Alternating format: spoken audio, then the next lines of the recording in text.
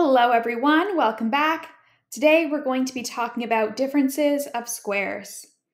So basically the difference of squares formula states that a plus b times a minus b is equal to a squared minus b squared. Now let's first understand how come this is true, right? Because you shouldn't just take my word for it. Let's understand why this is the case. Well, let's use the FOIL method to expand and simplify the left and see if we can get it to match the right. So if we start with a plus b times a minus b and we use the FOIL method, we're going to end up multiplying the first terms together. So a times a is a squared. Then we're going to do outer, so that's going to be minus ab. And then we're going to have inner, which is going to be b times a, so plus ab. And then last is going to be b minus or times negative b, which is going to be negative b squared. Then the minus ab and plus ab cancel each other out, and we end up with a squared minus b squared.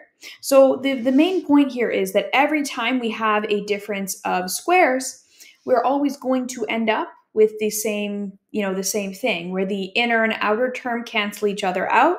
So all we really have to do in that case is just first and last, since inner and outer cancel each other out whenever this is the case. So let's do a few more examples like this. If we have x minus 5 times x plus 5, we could do first, outer, inner, and last, but here we would end up with plus 5x for outer and minus 5x for inner, so those would cancel each other out. Therefore, there's no point even writing them. We could just write x squared minus 25, and that's our answer. Same with this next one here, right? We're going to end up with plus 21x minus 21x as our outer and inner terms respectively. So therefore, there's no point in even writing those. Let's just do first and last. So first is going to be 9x squared, and last is going to be minus 49. And same with this last one here. 12x times 12x is 144x squared. And then 1 times negative 1 is negative 1.